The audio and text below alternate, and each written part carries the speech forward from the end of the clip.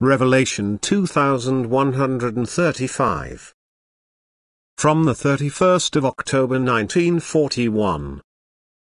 Divine Teachings in the Spiritual Realm.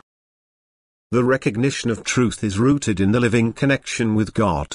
For keeping intimate contact with God will result in Him instructing the human being himself. Divine instruction, however, can only be truthful, and divine instruction will never be demanded in vain by the human being. God will answer what He wants to know as soon as the human being turns to Him inquiringly, and once he has established contact with God He will also ask for what he deems worth knowing. For He knows about his ignorance and feels this as a shortcoming which he would like to remedy. But in God he recognizes the power which is full of wisdom, love and omnipotence.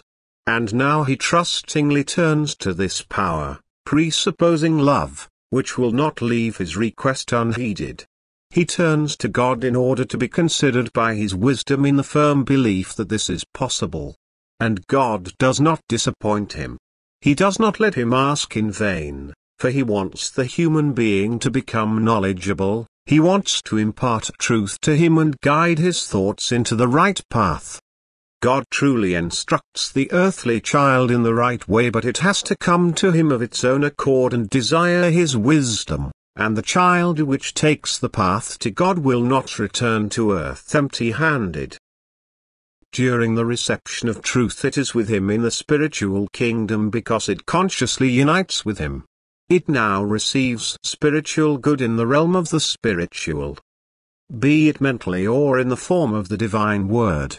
However, the truth will never be offered to the human being outside of this heartfelt bond, for even where the truth is passed on through the mouth of a human being it will only be recognized as truth by a likewise devout person who strives towards God. Thus, he will also have to be in contact with God.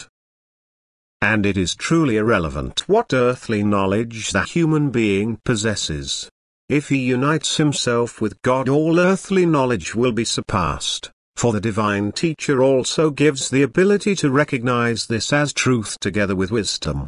His fatherly love places thoughts into the human being's heart such that they clearly come to his consciousness and stimulate the will to accept them, and the spiritual knowledge thus received is everlasting. It is received by the Spirit, which grasps all wisdom because it is part of God itself. As soon as the human being unites with God in prayer or through profound intimate reflection, he detaches himself from earth and the divine spiritual spark in him leaves the earthly shell. Now there are no earthly limited enlightenments for him. It grasps everything. Even problems which seem insoluble to the human being are explained to it in an easily comprehensible way, and the consequence of this is that its knowledge will tower over all earthly human wisdom. And now the Spirit takes the gained wisdom back to earth, that is, it tries to convey what it has heard to the soul. And this will only be possible if the soul often seeks union with God. If it enters into intimate contact with God. Every spiritual mediation presupposes love for God, and this love determines the human being to ask God and to appeal to Him for an answer. And a loving and desiring heart will be fulfilled. God speaks to him and initiates him into His nature, His working, His love and His omnipotence. And the human being must become knowledgeable as soon as he is taught by God Himself. Amen.